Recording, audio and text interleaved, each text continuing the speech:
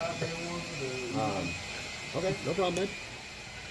Obviously, it doesn't look like I'm as scared as you are from your face. Found a tiny little intercooler, but it's got the outlets here. We can always cut and weld them. Where?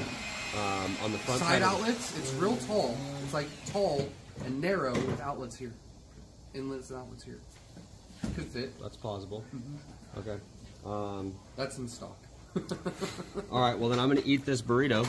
And then I guess I'll walk in there and I'll look at a couple of those things with you and see what we can figure out. I know that this is going to be fucking hard. The reason why I was getting into those dimensions is because I'm trying to figure out where to run fucking intercooler piping.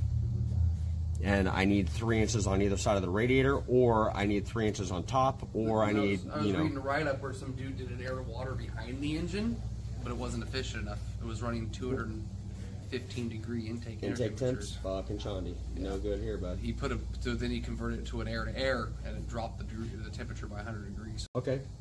Well, as we were just talking about, you know, there's 3 people who began this swap and 3 people who haven't finished this swap yet. Even the Chandi guy at Starfucker Nation, he hasn't even finished his shit. Starfucker. He's still in fucking write-up mode. And I looked at his forum, and his forum's 3 years old.